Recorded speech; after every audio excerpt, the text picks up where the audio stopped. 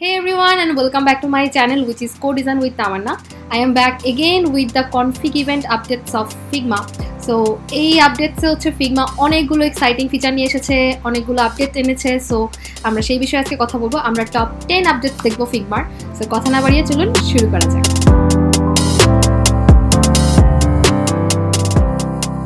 প্রথম কিন্তু super duper exciting update হচ্ছে Figma ডার্ক ভার্সন। সো আমাকে অনেকেই আজ করতে যে আপু Figma ডার্ক ভার্সন কিভাবে ইউজ করব। সো শর্টকাট হচ্ছে ম্যাকবুক থেকে কমান্ড+P আর উইন্ডোজ হলে কন্ট্রোল+P প্রেস করার পরে আমার একটা মেনু আসবে, এখানে টাইপ করতে হবে ডার্ক, করলে এই অপশনটা পেয়ে যাবেন ইউজ ডার্ক মোড। এটাতে ক্লিক করলে আপনাদের Figma ডার্ক মোডে কনভার্ট হয়ে যাবে। ম্যানুয়ালি করতে চাইলে Figmaর একদম টপ লেফট থেকে Figmaর আইকনে ক্লিক করে প্রিফারেন্সেস থেকে থিম থেকে আপনারা light dark system theme anyone you can choose and you can use. এই হচ্ছে ডার্ক মোডের আপডেট। নেক্সট যে আপডেট সেটা হচ্ছে font related variable fonts. So এটা কীভাবে কাজ করে সেটার জন্য আমাদেরকে যে কোনো একটা ফন্ট সিলেক্ট করতে হবে। সাপোজ আমি এই কালারটা চুজ করলাম অ্যান্ড দেন রাইট সাইডের প্যানেল থেকে আমাদের যে টেক্সটের পোর্শনটা রয়েছে এখানের একদম নিচে 3 ডটে ক্লিক করলাম, করার পরে 3টা অপশন দেখতে পাচ্ছি, বেসিক্স, ডিটেলস, ভ্যারিয়েবলে ক্লিক করলে একটা এরকম প্রোগ্রেস বারের মতো আসবে। এখান থেকে আমরা ড্র্যাগ করে এটাকে কমাইতে বাড়াইতে পারবো। সো এটাতে যেটা হচ্ছে আমাদের টেক্সটের ওয়েটটা চেঞ্জ হচ্ছে। আগে এই কাজটা করা যেত না, আগে হচ্ছে যে কোনো ফন্ট স্টাইলের কিছু ডিফল্ট স্টাইল থাকতো, যেমন হচ্ছে medium, semi bold, regular, light and etcetera, ওগুলাই use করতে হতো। কিন্তু এখন যেটা হয়েছে সেটা হচ্ছে যে এই আপডেট আসার পরে সাপোজ কোনো ফন্টের বোল্ড হচ্ছে 700 ম্যাক্স, কিন্তু আমাদের পছন্দ হচ্ছে যে ওয়েটটা একটু বেশি দিলে ভালো লাগতেছে 750। So we can do that, which is really exciting. Next যে আপডেট সেটাও ফন্ট রিলেটেড, বলতে পারি ফন্ট ফরম্যাটিং। সো সেটার জন্য আমাকে একটা বড় টেক্সট চুজ করতে হবে। এটা কোন ক্ষেত্রে কাজে লাগে সেটা হচ্ছে আমরা যখন কোনো ইউজারের নাম কোনো ডিজাইনে দিই, হতে পারে মোহাম্মদ রাহমাতুল্লাহ রহিম উল্লাহ এনিথিং। সো অনেক বড় নাম যেটা আমরা ডিজাইনে দিতে পারি না। So what we have to do সেটা হচ্ছে আমরা ডট ডট দিয়ে দেখাই দিই যে টু বি কন্টিনিউ, বা নামটা আরও বড় হতে পারে, বা প্যারাগ্রাফ একটু ছোটো করতে হলে আমরা ডট ডট দিয়ে দিই। বাট বাউন্ডিং বক্সটা আমাদের একটা সিলেক্টেড একটা উইডথ পর্যন্ত থাকে। সো এই ক্ষেত্রে সাপোজ আমার এই বাউন্ডিং বক্সটা হচ্ছে এতটুকু, এর বেশি আমি করতে পারবো না। সো তখন আমাদেরকে কি করতে হইতো সেটা হচ্ছে এই কনভার্সেটটা কেটে, মানে কনভারসেশন সেটা কেটে এখানে ডট ডট ম্যানুয়ালি করতে হইতো। বাট রাইট নাও আমি পুরো টেক্সটটা লেখার পরে আমার বাউন্ডিং বক্সটা সিলেক্ট করার পরে টেক্সটের সেম 3 ডটে যাওয়ার পরে এই যে রিসাইজিংয়ে নতুন একটা অপশন অ্যাড হয়েছে, সেটা হচ্ছে এই অপশনটা যেটাকে বলা হয় truncate text. So truncate text যদি আমরা ক্লিক করি তাহলে দেখেন কি হইলো, কিছু হইলো না কেন, এই যে। সো এটার বাইরে ক্লিক করতে হবে। সো বাইরে ক্লিক করলে আমাদের হচ্ছে 3টা ডট কিন্তু অটোমেটিক্যালি Figma আমাকে দিয়ে দিল। সো এই জিনিসটা আগে হইতো না। সেম যদি আমরা এখন এই বক্সটাকে বড় করে দেই অ্যান্ড দেন ট্রাঙ্কেটটাকে আমরা ডিসিলেক্ট করে দেই, সিলেক্টেড হাইটে নিয়ে আসি, তাহলে আমাদের কিন্তু আবার প্রিভিয়াস ভার্সনে চলে আসলো। সো এটা অনেক কাজে লাগবে আই গেস। আমাদের 4 নাম্বার আপডেট হচ্ছে অটো লেআউট নিয়ে, যেটা কিনা অনেক বেশি এক্সাইটিং, কজ অটো লেআউটে অনেকগুলো আপডেট আসছে এবং অনেক এক্সাইটিং। সো সেটার জন্য আমরা যেটা করতে পারি সেটা হচ্ছে এখান থেকে এই 4টা আইকনকে আমরা অটো লেআউট ক্রিয়েট করে নিব। সো 4টাকে আমি সিলেক্ট করতেছি অ্যান্ড দেন সিলেক্টেড অবস্থায় আমি Shift+A প্রেস করে এই 4টাকে অটো লেআউট বানায় নিলাম। সো এবার যদি আমরা এখানে কার্সারটা মুভ করি আমরা দেখতে পাচ্ছি এখানে কিন্তু পিঙ্ক কালার একটা ভিজুয়াল একটা জিনিস দেখা যাচ্ছে, যেটা কিনা আমার স্পেসিং 20 দেখাই দিচ্ছে। এটা আমি খুবই মিস করতাম কজ এটা Adobe XD-তে ছিল অ্যান্ড Figma-তে আমার কাছে মনে হতো যে অল্ট প্রেস করে করে ম্যানুয়ালি দেখতে হতো, উইচ ইজ রিয়েলি পেইনফুল, বা পাশে প্যানেল থেকে দেখতে হতো কতটুকু স্পেসিং।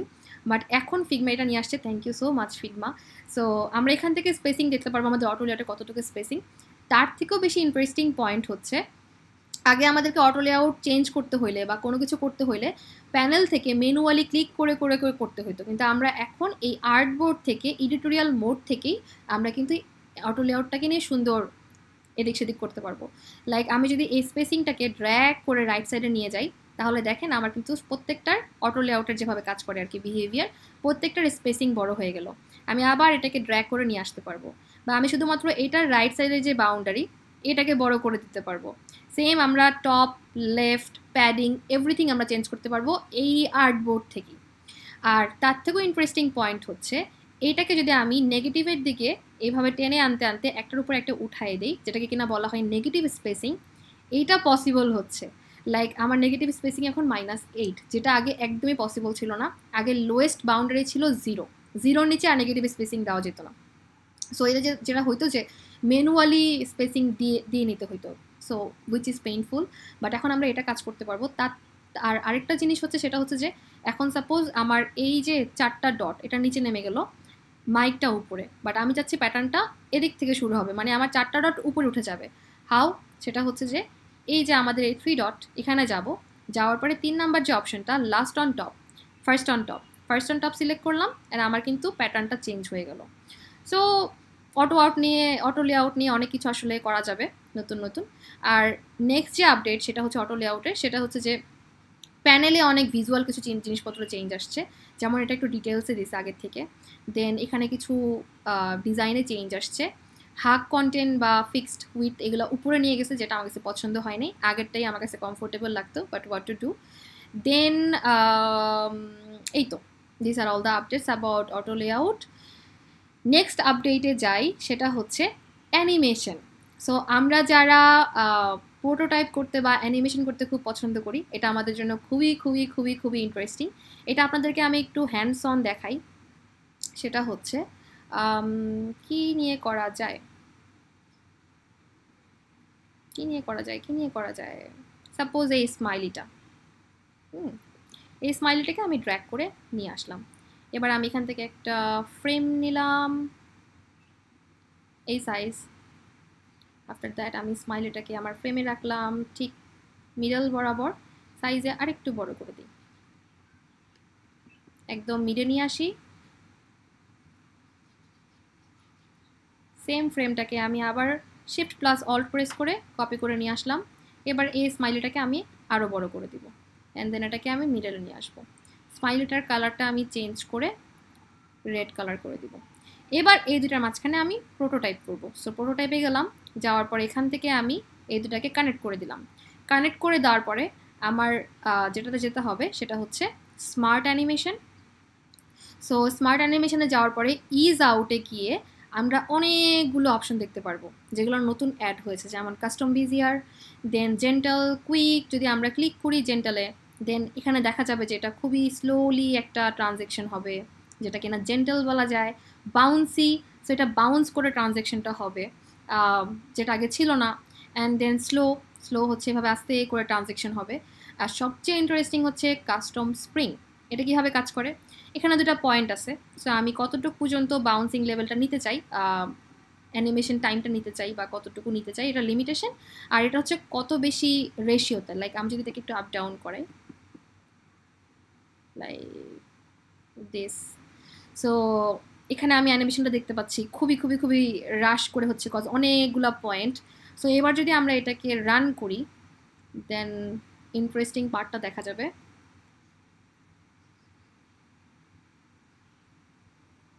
আমি এটাকে রান করলাম, অ্যান্ড জুম লাইক এটা কিন্তু আগে করা যেত না। সো সাপোজ দুইটা বল বাউন্স করতেছে, একটা অ্যানিমেশন, বা একটা লাইন যেটা কিনা কার্ভ হয়ে যাচ্ছে, একটা অ্যানিমেশন। সো অ্যানিমেশন নিয়ে আমরা যারা কাজ করি প্রোটোটাইপে, মানে অনেক ইন্টারেস্টিং হবে। সো এটা একটা ইন্টারেস্টিং আপডেট। নেক্সট আপডেট হচ্ছে outline mode. So outline mode নিয়ে যদি কথা বলি, সাপোজ আমার এই লেয়ারটা আমি একদম ব্যাকে পাঠাই দিব, ব্যাকে চলে গেল। সো আমার নিচে একটা লেয়ার আছে, কিন্তু আমি সেটাকে কিন্তু সিলেক্ট করতে পারতেছি না, বিকজ আমার উপরে আরও কিছু লেয়ার আছে, যেটার কারণে আমি ওই লেয়ারটাকে অ্যাক্সেস করতে পারতেছি না। সো যেটা করতে হইতো আমাদেরকে এখান থেকে খুঁজে বের করতে হইতো, which is really painful. But এখন আমরা যেটা করতে পারবো, এটা যারা ইলাস্ট্রেটর বা ফটোশপ ইউজ করেন আপনারা জানেন, সেটা হচ্ছে আউটলাইন মোড। সো আমরা যদি শিফট প্লাস ও প্রেস করি, প্রত্যেকটা ডিজাইন আউটলাইন মোডে চলে গেল। এবার আমরা এই ডিজাইনটাকে ম্যানুয়ালি সিলেক্ট করে, দেন আমরা যদি সিলেক্টেড অবস্থায় আবার শিফট প্লাস ও প্রেস করি, আমার এটা সিলেক্ট হয়ে গেল। অ্যান্ড দেন আমি এটাকে জাস্ট ড্র্যাগ করে যে কোনো জায়গায় নিতে পারবো। আমি চাইলে এটাকে ব্রিং টু ফ্রন্টে নিয়ে আসতে পারবো, অ্যান্ড দেন আমার যেখানে পছন্দ আমি সেখানে এটাকে কিন্তু শিফট করতে পারবো, bring to front like this. এটা একটা আপডেট। নেক্সট আপডেট হচ্ছে আমাদের স্ট্রোক স্টাইল, যেটা আমার খুবই পছন্দ। সেটা দেখার জন্য আমরা এখানে আসি।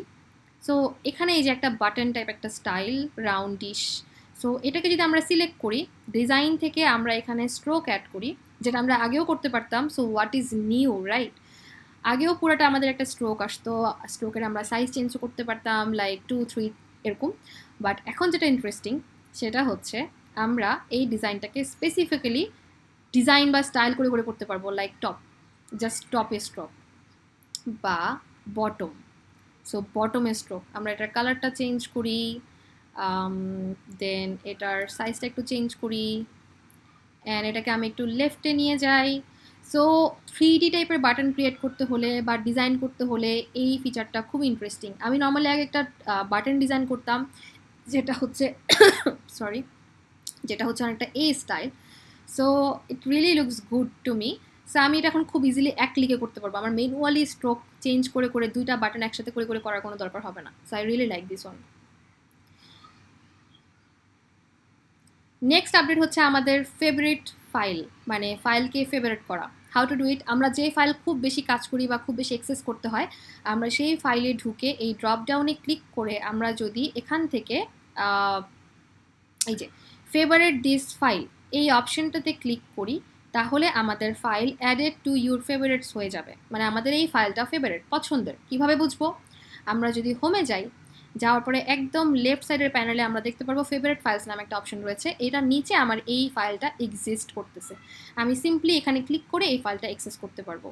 অথবা আমরা চাইলে এখান থেকেও এই স্টার দিয়ে দিয়ে যে কোনো ফাইলকে আমরা ফেভারিট করতে পারবো। দেন আমরা এখানে স্টারটা রিমুভ করে দিয়ে বা এখান থেকে স্টারটা রিমুভ করে দিয়ে আমরা সেই ফেভারিট লিস্ট থেকে এগুলাকে রিমুভও করতে পারবো। নেক্সট যে ইন্টারেস্টিং আপডেট সেটা হচ্ছে স্পটলাইট। সো স্পটলাইট কীভাবে কাজ করে? আমরা যখন অনেক স্টেক হোল্ডারদের সাথে কোনো ডিজাইন প্রেজেন্ট করতে থাকি বা শেয়ার করতে থাকি, আমরা ফার্স্টে কী করি? ফিগমা ফাইলটা শেয়ার করি, অ্যান্ড শেয়ার করার পরে ওনারা যখন আসে তখন বলি ভাইয়া আমাকে ফলো করেন। আপু আপনার প্রোফাইল পিকচার কোনটা? ভাইয়া ওই যে ওইটা ব্লু কালারটা। সো তারা ফলো করে অ্যান্ড দেন আমাদেরকে আমরা যেটা দেখাচ্ছি সেটা দেখতে পারে। Not good, right? So Figma হচ্ছে এটা চিন্তা করে খুব জোস একটা অপশন এনেছে, সেটা হচ্ছে সাপোজ আমি অন্য কারো কাছে প্রেজেন্ট করতে চাচ্ছি। সো আমি আমার এই প্রোফাইল পিকচারটাতে ক্লিক করলে স্পটলাইট মি নামে একটা অপশন পাবো। এটাতে ক্লিক করলে আমি আমার ওদেরকে রিকোয়েস্ট করছি। সো ওরা সেমভাবে সাপোজ আমি আমার আরেকটা ফাইল থেকে দেখাই, আরেকটা এখানে আমি একটা অপশন পাবো ইগনোর অথবা spotlight co design with Tamannaah. So ignore দিলে ওটা চলে যাবে, অথবা অটোমেটিক্যালি কয়েক সেকেন্ড পরে আমি কো ডিজাইন উইথ তামান্নাকে ফলো করা শুরু করব। আমি ওই কো ডিজাইন উইথ তামান্নার যে প্রোফাইল পিকচার সেখানে সিলেক্ট করে স্টপ ফলোয়িং দিলে ফলো করা স্টপ হয়ে যাবে, আদারওয়াইজ আমি তাকে ফলো করতে থাকবো। তো জিনিসটা অনেকটা এরকম হবে, আমি যদি আপনাদেরকে দেখাই। এটা হচ্ছে আমার আরেকটা অ্যাকাউন্ট, আর এটা হচ্ছে আমার কো ডিজাইন উইথ তামান্না। সো আমি ফিগমা যে অ্যাপ, এখান থেকে সাপোজ আমি শেয়ার করতেছি। সো আমি যা যা করব আমার যে ফলোয়ার সে সেম সেই চেঞ্জগুলাই দেখতে পারবে।